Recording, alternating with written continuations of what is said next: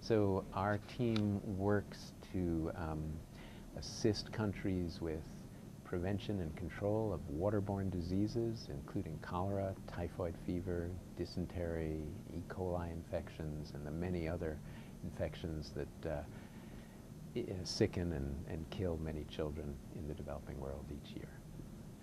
We settled on using chlorine or dilute bleach, sodium hypochlorite, for water treatment at the household. It's safe, simple, it's inexpensive, and we added to that the need to protect that water once it's treated, so that the water would be stored in a container from which people would pour the water, not a container into which they would dip their hands or objects, an open container which would allow the water to become recontaminated.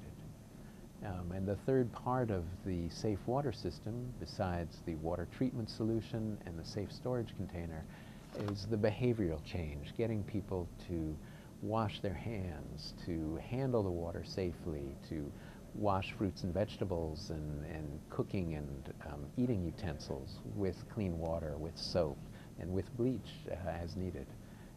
So that and better sanitation, there are a lot of things people can do within their own households to prevent the spread of diarrheal disease. Piped water treatment and distribution systems are what we ultimately need, but in the meantime, simple solutions like filtration, chlorination, solar disinfection can be used at the household level.